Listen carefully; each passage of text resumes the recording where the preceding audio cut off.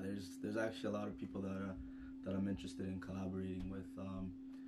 There's Mucho TV. Mucho TV is my guy. He's one of the reasons that I kept pushing on with the comedy stuff, man. He gave me some tips when I was starting out with it. Really good guy. So I'm looking forward to working with him.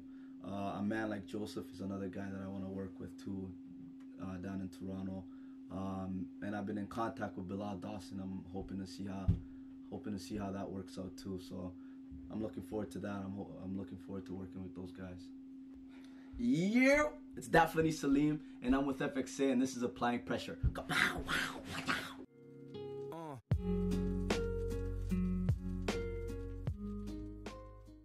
I go by DatFunnySalim on Instagram.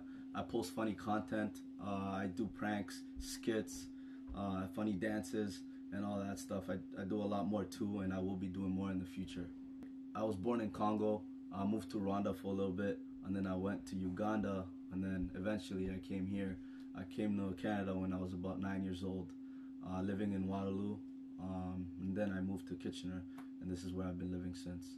So what got me into the skits and pranks is originally I started doing interviews, like trick questions and stuff like that on Snapchat, and I would post them on Snapchat, and I'd get a bunch of reactions to them and stuff like that. And then eventually I stopped doing that and started doing dances. Every morning I'd post a funny dance on Snapchat, but then I posted one of them on Instagram, and it kind of got a lot of views on it. So I thought, hey, why not post them on Instagram from now on? And then from there on I started doing that, and I started doing pranks and skits, and then from there on I just started doing more and more and more of that stuff. So I started adding on other things too along the way, and that's where I'm at now. Honestly, that's tough. When I started off doing this stuff, I was always worried, what are people gonna think? What are my teachers gonna think? What are my parents gonna think? What are my friends gonna think? And that stopped me from starting earlier, and I regret that. Whoever I talk to, kids in the younger generation, I tell them, hey, like, just follow your dreams. Like, if you want to do it, do it. Who cares what people think, right? So honestly, I just stopped caring. Like, I just do it. And at first, people were hating on me for it, but like now I see they message me, they DM me every once in a while. I like this video. This video's funny. So that stuff keep me pushing, you know. And when they do DM me that stuff, you know, I read it, you know, I reply, oh, thank you. I see that. But low-key, I know, you know, I remember. My favorite piece of work I put out, damn, that's tough. My favorite piece of work would have to be the one I did in one of my old neighborhoods growing up. I gathered up all the kids in the neighborhood, and damn, is that even my favorite one? I don't even know, man. I don't even know. It might have to be the boxing one where I pretend to be a boxer. That was also done in my old neighborhood, and I got kids to join in it too, and I got one of my homies to join in it too, which was a fun shoot. Like, I actually enjoyed making that video. So I'm gonna have to give it that one. But it's tough. I'm gonna let you guys decide. Yo, comment in the comment down below which one, if you see my videos, which one is your favorite. Let me know.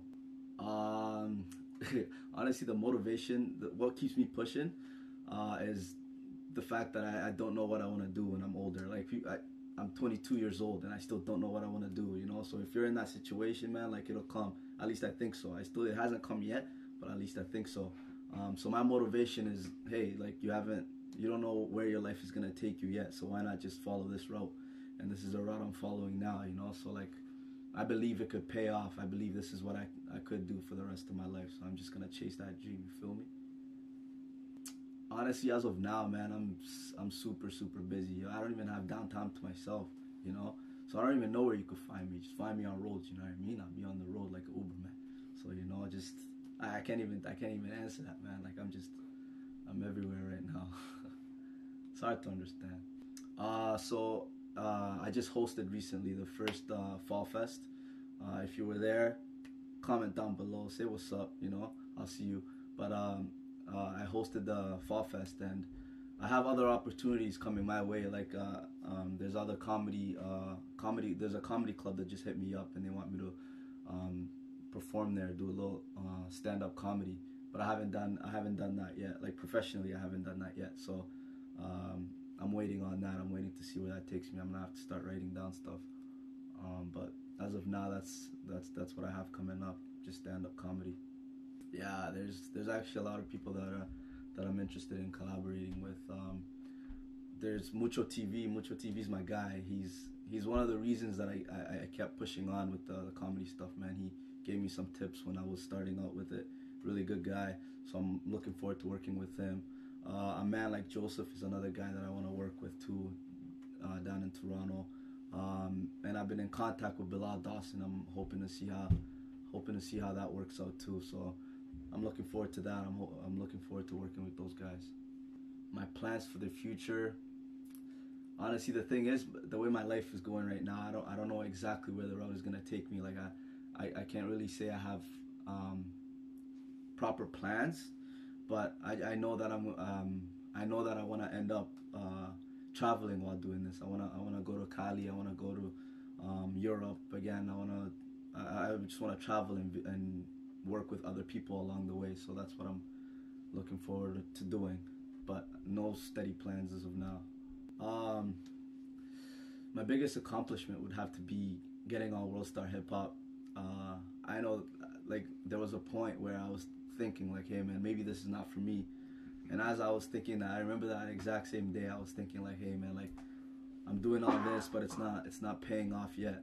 It's not paying off yet. And then I remember getting posted on WorldStar, and that's when I was like, okay, I gotta keep pushing. I gotta do this, yo. If they find it funny, if other people find it funny, especially that big of a platform, if they find it good, then that means I can do it. So that just pushed me to do it more and more often, you know. What the world should know about DatFunnySalim, and I'm gonna get close to this one. I'm gonna get close. What the world should know is that I look to inspire, you know. I look to work with many people. I look to change. I don't want to just be another comedian. I don't want to just be another person posting stuff on Instagram. I want to build connects through that, and I want to work with people worldwide. I want to help people. I want to help people get to platforms that they can't even imagine. And as of now, I'm not there yet, and I'm working to get that. So once I get that, that's when I plan on, you know, hooking the rest of the world up is how I like to do it. I want to make the world laugh. I want to make the world smile, and I just want to bring peace and love towards everybody I'm around and towards everybody that knows DatFunnySalim.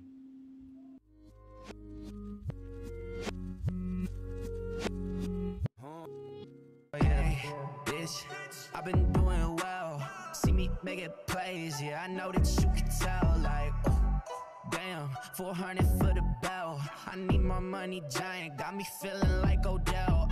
Sipping on a cup, yeah, I'm in the whip, I'm riding. I don't give a fuck, I peep her IG, then I slide.